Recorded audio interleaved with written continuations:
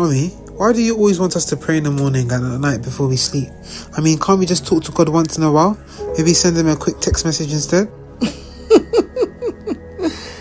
A text message to God? That would be something. But no, Sunday.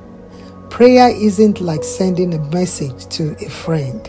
It's how we build a relationship with God. But we already know him, right? So why keep talking to him all the time? That is a good question, my dear. Think of it this way.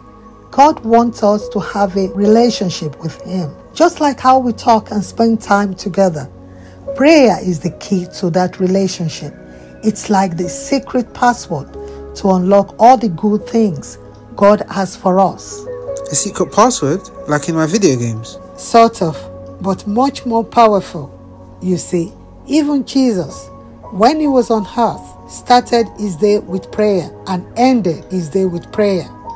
He prayed because he knew how important it was to stay connected to God. So, God wants us to talk to him every day? Exactly. Philippians chapter 4 tells us to present our requests to God. That means we can ask him for anything. Houses, clothes, toys, even help with our homework. Can I ask God for a new video game? You can ask, but remember, God isn't some magic fairy in the sky who waves his hand and grants wishes. It's much more than that. So he doesn't have a magic wand? No magic wand, my dear.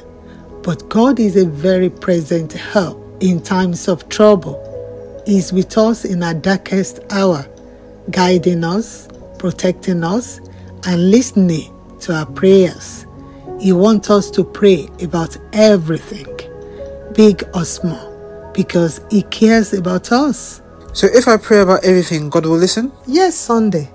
The Bible says, the prayer of a righteous person is powerful and effective. When we pray, we are not just talking to God. We are inviting him into our lives to help us, guide us, and give us peace. Okay, Mommy, I'll pray every day, but can I still ask for that video game?